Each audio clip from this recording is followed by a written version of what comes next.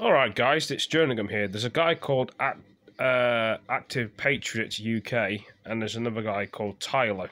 They're both guys on YouTube. They talk about illegal immigrants that coming across the UK. As you can see here, this is one of his videos that Active Patriot has done. These are some of the legal immigrants that have come across to the UK on a boat, which he's been filming. I've paused the video, so yeah. These are the immigrants that want to come to the UK. People like this I can understand why they're doing this. They want to have a life, they want to be happy, they want to have food in the belly, they want to get away from wars in some countries. But the thing is, how many people are we going to let in? How many of these migrants are we going to put in hotels? I mean, some British people and army veterans can't get places to live, and not on the system, and some people can get places to live. The thing is, shouldn't these migrants get bed sits or, you know, other places to go in?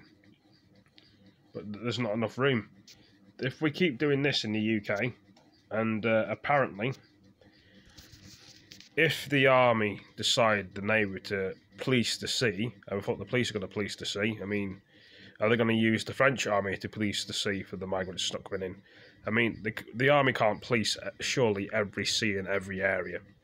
The same with the police, they can't police every sea and every boat. If the migrants stop coming in from one area, they'll just go to the next area like they've done in this video.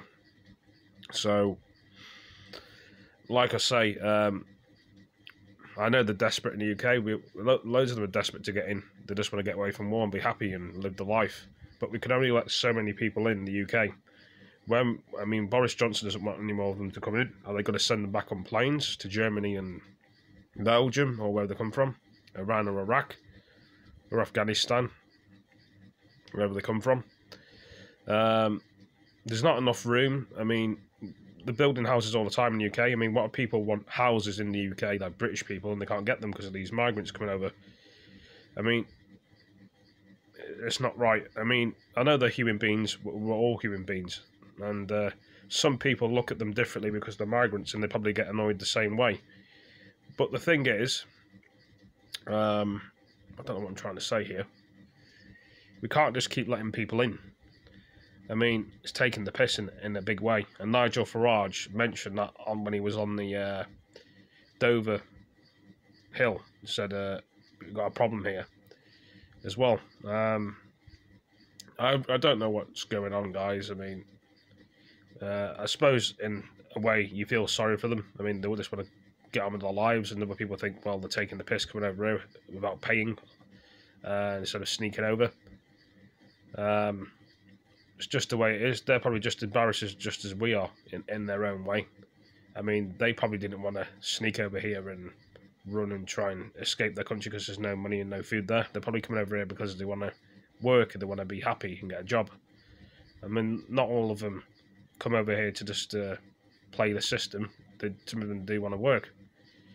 And some people don't mind that, and other people say, well, some of them just lounge around, but they don't. All they want is a happy life. That's how I see it, and I'm sure a lot of other people probably see it different to me, but that's all I can really say on this video. And I still think there'll be more trying to get in. They can't stop it. They're going to try to. But if they stop one area, another area flare up, and they just get in. But anyway, what do you guys and girls think about this? Do you think it's wrong? Do you think it's right? Do you think they're doing a good job? Do you think... do we need more people coming in? I mean, the 3 million Hong Kongs are supposed to be coming to the UK, so that's build more houses. Anyway, thanks for joining me. Peace.